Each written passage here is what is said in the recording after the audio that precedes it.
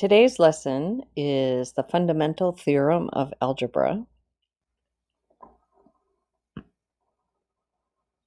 Our learning objective is, I can use the Fundamental Theorem of Algebra to determine the number of and state the complex zeros of a polynomial function by using the rational zero test, synthetic division, factoring, and the definition of a complex number. So let's take a minute. We have covered all of those topics. Where are you, at least on the topics that support this topic? You remember all of these from the previous lessons? Expert or, oh my gosh, I don't remember any of this. I'm a novice, or somewhere in between. Apprentice or practitioner.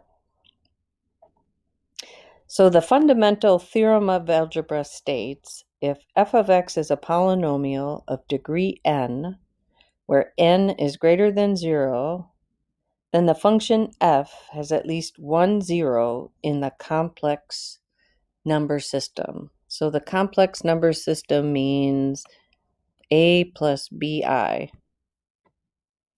Okay, what was that all about?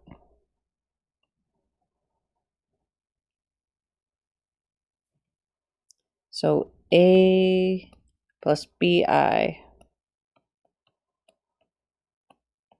So a is the real part, bi is the imaginary part, and together that is called the complex number system.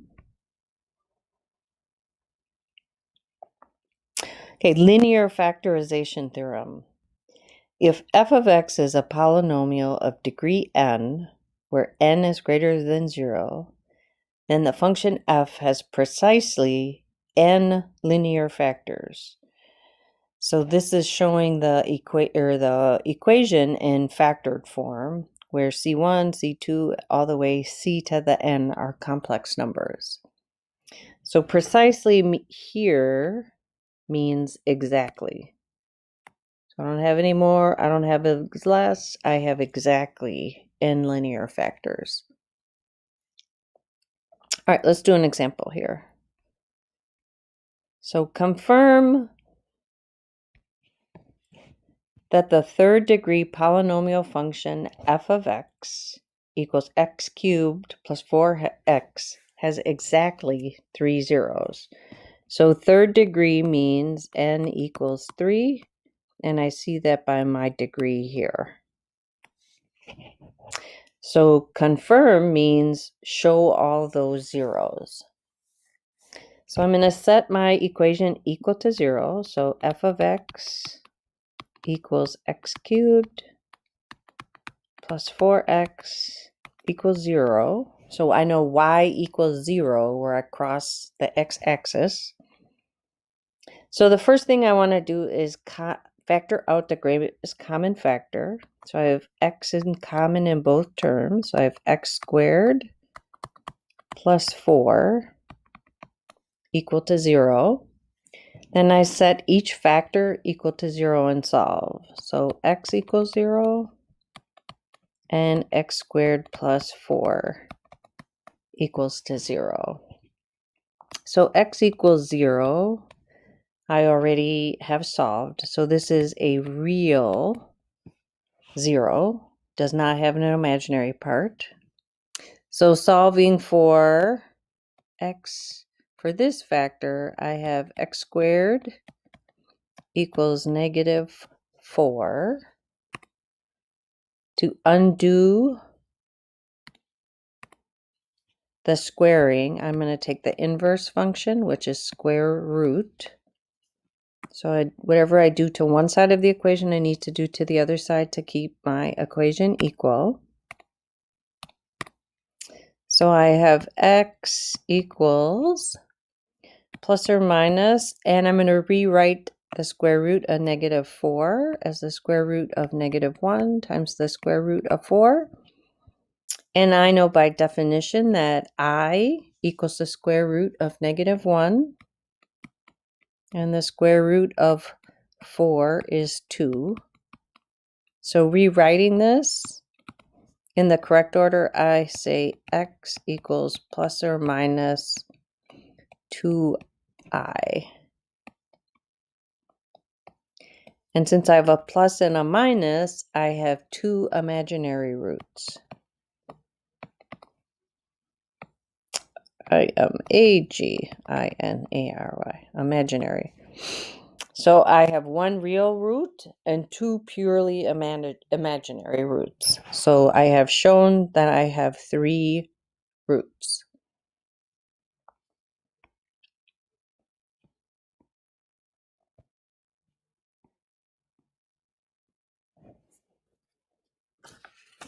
All right, let's try another example here. It says write f of x equals x to the fifth plus x cubed plus 2x squared minus 12x plus 8 as the product of linear factors, and list all the zeros of the function f. Okay, so I am looking at my graph. So if I take this in my calculator, I can see that I have some zeros here and some zeros here. So I know this is at x equals -2. And this is at x equals 1. So I want to list these as a factor. So I change the sign. So this is x plus 2 and x minus 1. And at the 0, x equals -2, I'm going to cross pretty straight. So I know the multiplicity of this factor is 1. So I'm going to cross the x-axis pretty straight. And at my 0, at x equals 1, I am bouncing. So I know my multiplicity of this 0 is 2. So right now, I see that I have a fifth degree polynomial.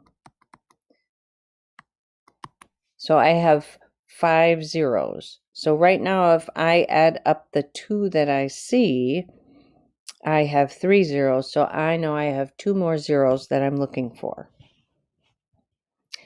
So when I am writing in linear factors, I want to write with no imaginary zeros.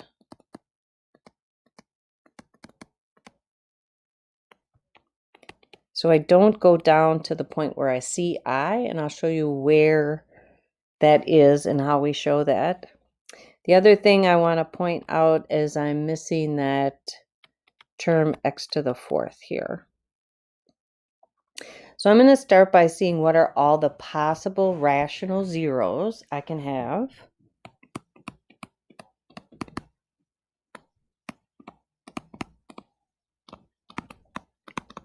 And I'm doing that looking at P divided by Q, where P is the factor of the constant and Q are the factors of the leading term.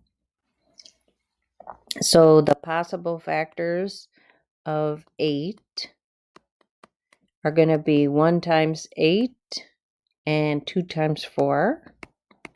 And the factors of 1 are, 1 and 1. So plus or minus 1 and 1. So P, the factors of 8 are plus or minus 1, plus or minus 2, plus or minus 4, plus or minus 8, divided by all the factors of plus or minus 1. So P divided by Q. So my possible zeros, I put these all over 1. So my possible zeros are plus or minus 1, plus or minus 2, plus or minus 4, plus or minus 8. Those are the possible zeros. So I'm going to use synthetic division, and I'm going to start with the zeros that I see on the graph, where x equals -2 and x equals 1.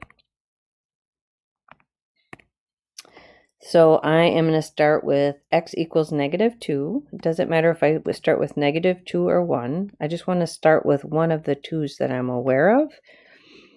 And I'm going to put the coefficients from my equation. So my coefficients are 1. I'm missing a term, so I need a 0 for a placeholder for x to the fourth. X to the third is, the coefficient is 1. X squared is 2. X is negative 12. And the constant is 8. So at this level, my degree is 5. These are the constants for the degree is 5. So I'm going to bring down my first term. Negative 2 times 1 is negative 2. Add down, I get negative 2. Negative 2 times negative 2 is positive 4. Add down, I get 5. Negative 2 times 5 is negative 10. I add down, I get negative 8.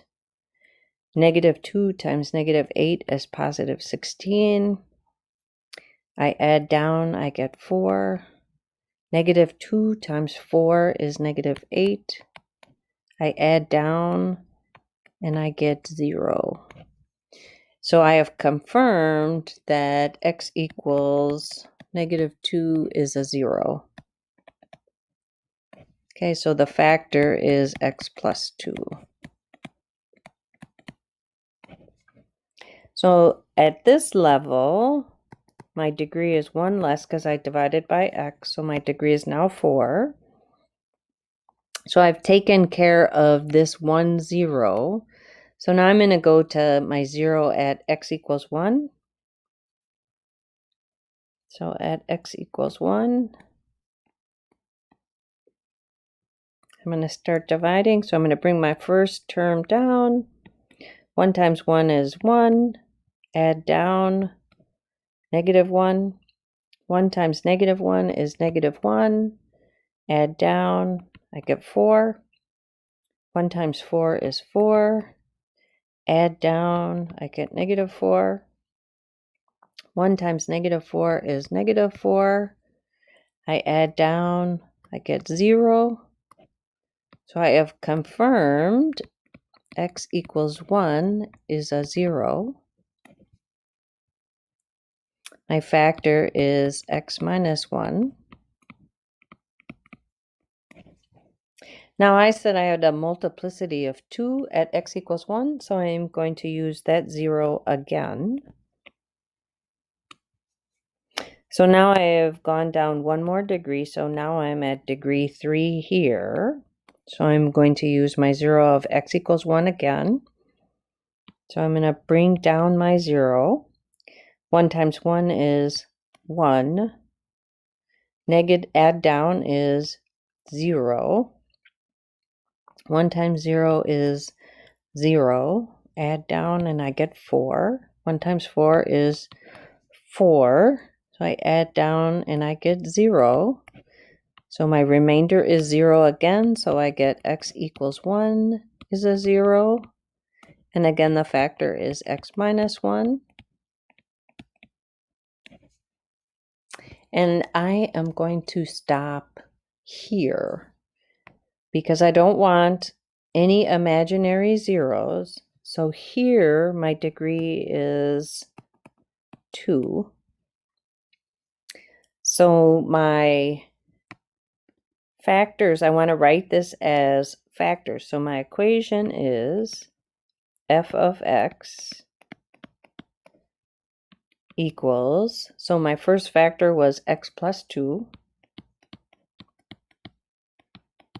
My second factor is x minus 1 with a multiplicity of 2. And then what I have left is my last factor. So this is the squared term. So this is x squared plus 4. And we solved this on the front.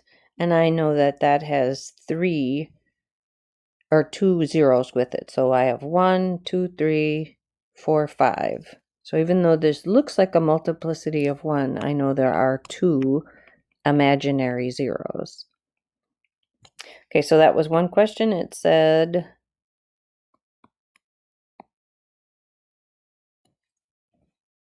what are the zeros? So the zeros themselves are x equals negative 2 and 1. And from the front, we know that we had plus or minus 2i.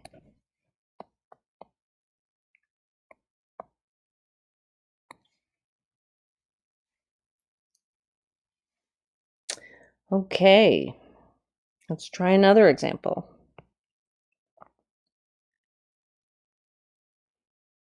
Okay, next example. Complex zeros occur in conjugate pairs. Find a fourth degree polynomial function with real coefficients that has -1, -1, and plus 3i as the zeros. For this example, my leading coefficient, a sub n, is 1. So fourth degree means n equals 4, so I have 4 zeros. And this is telling me I have 3, but it also is explaining that complex zeros come in conjugate pairs. So a pair is 2. So right now I have x equals 1, which is a factor of x minus 1, and I have it twice, so I know this is squared. And then standard form, this is a plus bi. This is just the bi part. So when I have a conjugate pair, so that means I have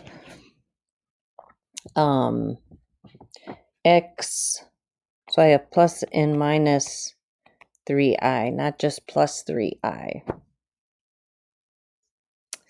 So this is telling me to write this, expand it out. So when I have my multiplicity of 2 for these first two factors, or for the zeros of x equals -1, for a multiplicity of twice, this is really x minus 1 times x minus 1. I'm sorry. We are doing plus 1 because my zeros are -1. Please excuse me on that. I had this backwards. So my 0 is -1. So the factors are plus 1. Here we go. So when I multiply this out, I get x squared, and 1x plus 1x is 2x plus 2x plus 1. So my factor, so I want to write this. So when I'm setting up what are my zeros, my 0 is x minus c. So this is x minus c, and c is, a is 0, and then I have plus 3i. So when I distribute my -1, this is really x minus 3i is 1, 0. And then I have x minus 0 minus 3i. So when I distribute my -1, this is going to be x plus 3i is my next factor. Okay, so I'm going to write my equation now in factored form. So this is f of x equals x plus 3i, x minus 3i, and then I'm going to bring this factor down, which is x squared plus 2x plus 1. Okay, so now I'm going to do a double distribute with my complex zeros. So I'm going to do a double distribute here. So I have f of x equals x squared minus 3xi plus 3xi minus 9i squared. And then I need to bring my other factors down, x squared plus 2x plus 1. So now I want to simplify. So my middle terms total 0. And then I can substitute I squared is -1. So this term, -9 times -1, becomes +9. So I'm left with, I have f of x equals, so I have x squared plus 9. And then I'm going to bring this factor down. So x squared plus 2x plus 1.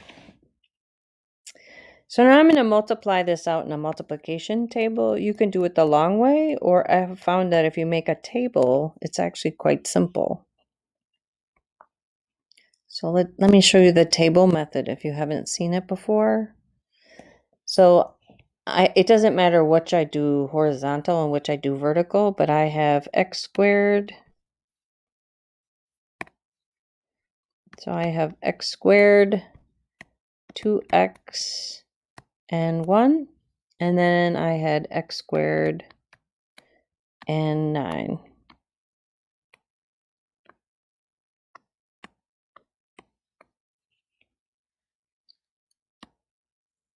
Okay, so I'm just multiplying these out like a x squared. So x squared times x squared is x to the 4th. X squared times 2x is 2x cubed. X squared times 1 is x squared. 9 times x squared is 9x squared. 9 times 2x is 18x. And 9 times 1 is 9. So I want to combine my like terms. So the only like terms I have are the x squared terms.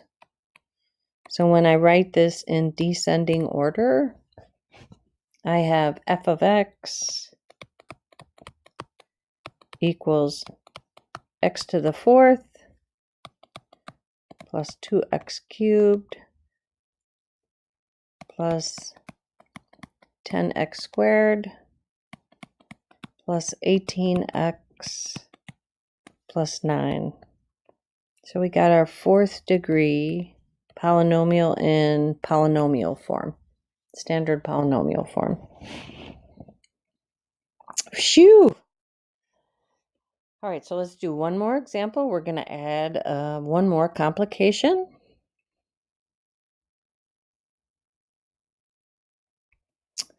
So this is kind of wrapping up everything we've done in this unit. So this time I have a cubic polynomial. So cubic tells me I have a degree of 3 with real coefficients that has 2 and 1 minus I as the zeros.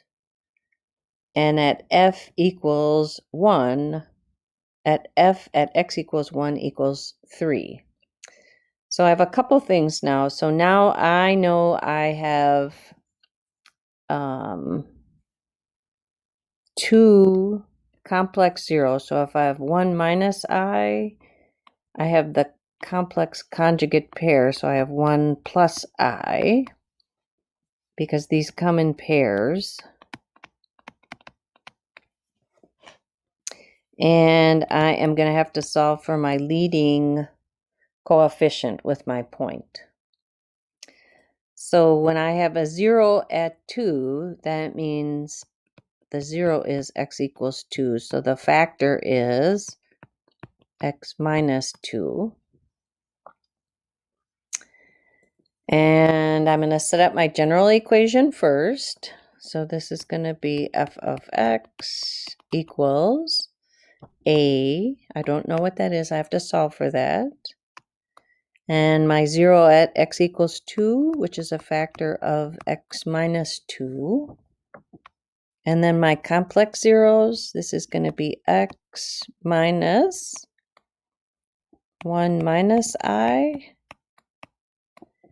and x x minus 1 plus I. So we just have to write these out line by line and go really slow. All right, so next I want to distribute my negative ones. So I have f of x equals a times x minus 2. And distributing my negative 1 means I change the sign of what's on the inside of the parentheses. So x minus 1 plus I and x minus 1 minus I. Okay, so I'm going to use the table method to multiply these imaginary factors out.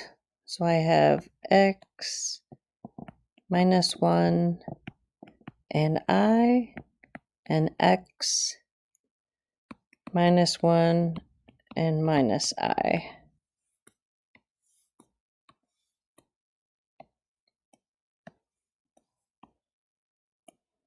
And so I'm going to just multiply out x times x is x squared, x times negative 1 is negative x, x times I is xi, negative 1 times x is negative x, negative 1 times negative 1 is positive 1, negative 1 times I is negative I, negative I times x is negative xi, negative I times negative 1 is positive I, and negative I times negative I is negative I squared. Okay, so now I want to substitute and combine like terms. So I see that I have a negative xi and a positive xi. So these total 0. I say that I have an I and a negative I, and these total 0. And I know that I squared is negative 1, so negative times negative 1, so this is a positive 1. So positive 1 and positive 1 I'm going to combine, and negative x and negative x I'm going to combine. So I'm going to write my general equation now. So I'm going to keep writing. So this is f of x equals a x minus 2. And then I have x squared minus 2x plus 2. So this is where I substitute in my point. So I can solve for a. So we said our point is 1, 3. So x is 1 and y is 3. So I'm going to substitute y is 3 equals a. X is 1, so 1 minus 2, and 1 squared minus 2 times 1 plus 2.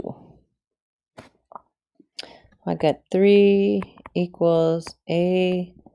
1 minus 2 is negative 1, and 1 squared minus 2 is negative 1, plus 2 is 1. So dividing both sides by negative 1, I get a equals negative 3. So I'm going to go substitute this into my equation here. So I get f of x equals negative 3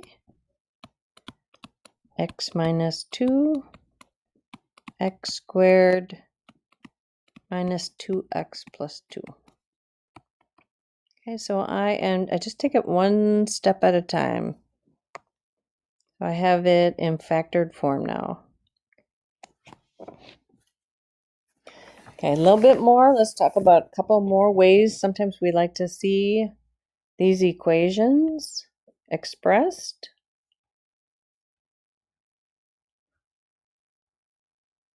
Okay, next one says write the polynomial f of x equals x to the fourth minus x squared minus 20. First as the factors irreducible over the rationals. So rational numbers means I terminate or repeat.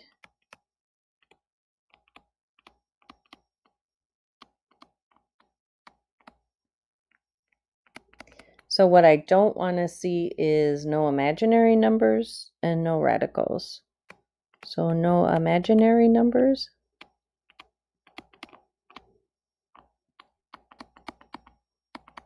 And no radicals.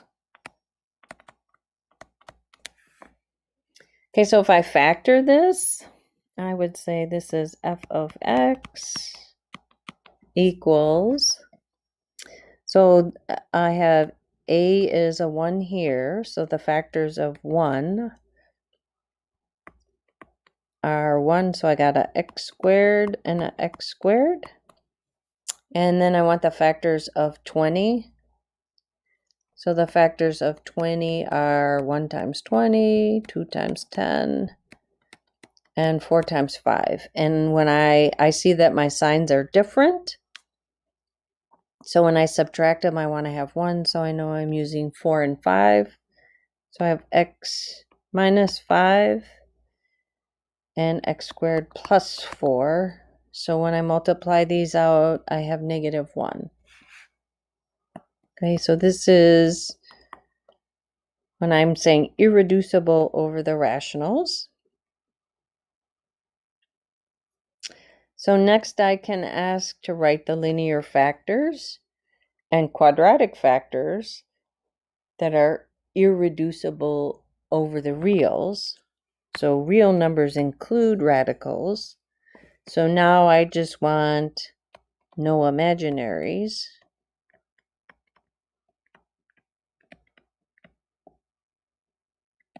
Okay, so no imaginary numbers. So I can have radicals. So I know in the second set of factors, I have imaginary numbers because if I move 4 to the other side, I would be taking the square root of negative 4. So I know I can factor the first factor. So that is going to be x plus the square root of 5 and x minus the square root of 5. So I know it's a difference of perfect squares.